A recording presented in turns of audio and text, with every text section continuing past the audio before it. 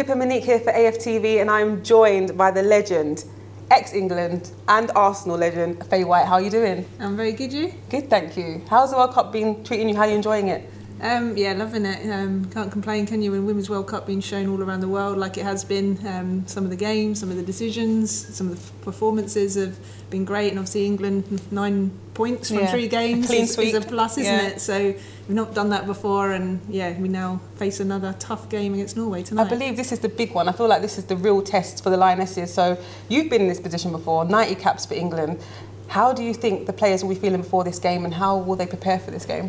Well, the first game gets on, and that's when you get your nerves and everything out of the way. Once you're past that, it's, you take every game as it comes, and you're excited. And the further you go, there is that, when you obviously reach the knockouts, that whole thing of, tonight I might have to pack my bag and leave, but equally the desire and the want of not having to do that, and the sense of they'll be knowing there is a bubble that you're very much in when you're in camp and in the tournament itself, but they will hear from their families and friends the coverage and the excitement that back home is getting to back to supporting them and seeing them reach this level and willing them to go on. So they will know about that, and that will give them that extra kick and drive to be performing and doing well in this game.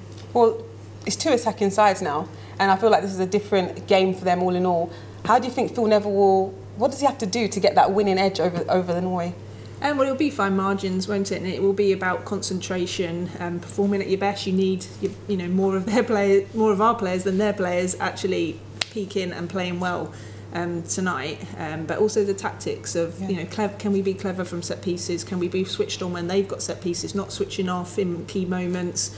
Obviously with VAR, there's that whole situation of having to stay switched on, why decisions might be looked at or checked, and but equally we have players like Ellen White, Frank Kirby, Jill Scott, who can unlock defences. Lucy Bronze, who's just world dynamite class, at the back. You've got so much confidence and ability in her to produce something as well. And obviously we hope Steph is fit and can be playing, and we ultimately you want your best team to be put out today, but equally he's got more than ample replacements if we need to at centre half. Speaking of replacements, one of our own, Leah Williamson, she's had a few minutes, but would it be nice to see her in a game like this, or is it her time yet to play in such a big game in the World Cup tournament? Well, you have to take the chances when they come, don't you, at that age, and she was desperate to. Of course you are, you go, and she has the ability, she shows week in, week out for Arsenal that she can more than cope with top foreign players up against her. She has very old head on young shoulders, so she is, and she's had amazing experience through youth ages and the kind of responsibility of leading those young age groups as well as captain. So if she's needed, she will do. I'm quite confident that she'll go in and prove a lot of people wrong, and show, hang on, I'm here now as well. So I'm quite confident that she can have a good World Cup. I know I keep speaking of the pressures of the game, but as you've been there before for big games in big tournaments like the World Cup and for big games for Arsenal, what would you be doing now to prepare yourself for a game like this? Well, it's all the little details, the things that you're eating in after recovery of the last game, the way you ice bathing, getting your massages, training, getting your rest time in between different meetings and things that the team will be having, and it's also your mental preparation. Some players do it by chatting a lot to each other, going in each other's rooms. Some like to withdraw and maybe go through rehearsal in their mind about how the game might plan out, and look at the stats on the players that they're up against, watch the videos. I'm sure Karen Barsley will be looking at who's taking penalties and what have you, and how are their set piece work out and stuff like that. So there's so much more technology and resources available to players now to improve themselves and kind of cover all angles. But things like hydration, it's important. You don't realise if they're going to be playing especially in heat, they're going to, your body sometimes in a major tournament, because of the extra nerves, and even though you don't feel it, you just think, well, actually I'm handling this quite well. Your body can sometimes get to that stage and be getting cramp, and you'll be like, well, I never, I experienced that, and you think, I haven't run, or it doesn't feel a harder game so much today, but I am. It's because of the adrenaline and everything leading up into the game. I hear that they're training in extra layers now in the heat. Is that a good tactic or no? Well, is it something you've done before? Well, I'm sure that the exercise scientists and everyone have done the research in that, and I know from our day they were always quite meticulous in that. And you need to experience it. Before 2011, before 2007 actually, World Cup in China. We trained in Macau, and we were playing in like 30-degree plus heat.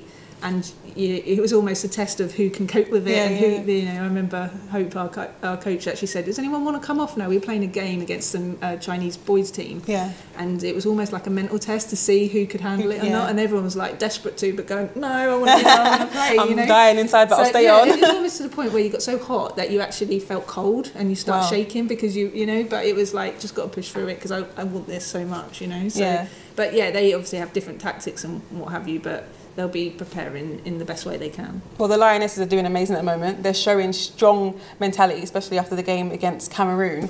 But who has been the standout players for you, not only in the Lionesses team, but in the whole tournament? Well, Lionesses, we have to go with Ellen, really, don't you? Right up front, former gunner. And certainly, you know, my little sis, I used to call her when I played with her because same name and everything. Yeah. But she's been qualities, considering some of the injuries she's come back recently and had times out from the England team. So her desire to get herself back and to then produce those performances, and when the moment, you know, literally every chance she's had, she's almost scored, hasn't she? So she has had a fantastic World Cup. I think Jill Scott as well in midfield, because it's often that, you know, ugly, not that she's an ugly player, she's not, but there's the work rate and the tackles and the ugly side of the game that often will mean the ball lands to one of our players, or she'll do a run because she'll have the energy that she has to free up some space for another player, you know. So just because I know what she's done for the team in the past, I want her to be highlighted and to show how, you know, vital she is for the team.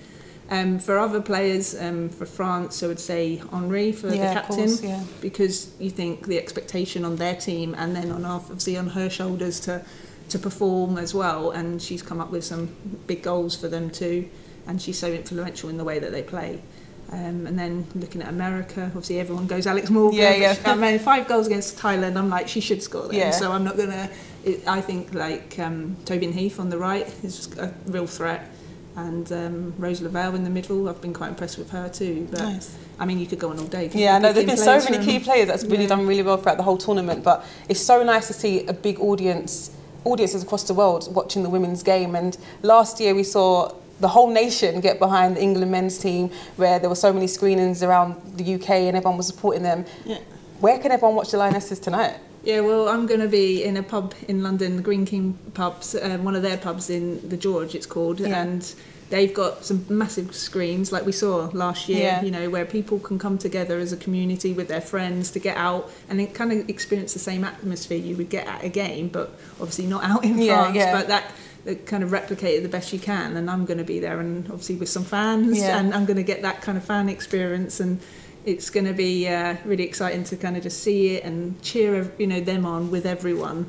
But it's about that, isn't it? It's trying to replicate the same kind of environment and feeling that we have when we support the men to the women, because actually the women, they could go and win it, you know. And it's coming home. It's a real good opportunity. But it's good that, you know, Green King pubs are actually, I think it's 1,000 of them are showing the game over the country, so it's over the whole country. So if you just go and find your local one, and everyone can. But I'll be going to the one you're at because I want to watch the game with the legend. Right. We had a radio interview with Chris Evans earlier, and he said he might be there. So come along. Come down to the Green Kings pub, guys, and you can watch the game, get in the spirit, and just cheer on the ladies, the Lionesses. But Faye, it's been a pleasure talking to you anytime. So thank you for coming on AFTV. No problem. Thank you.